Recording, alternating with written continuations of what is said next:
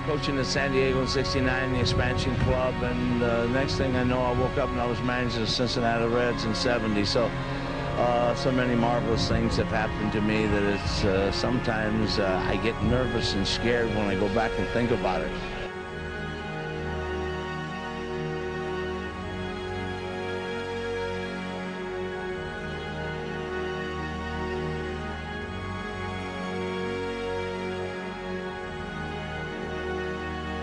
How can a young man from Bridgewater, South Dakota, 600 people, and couldn't play, ever be in front of a microphone and they're talking about the third winningest manager?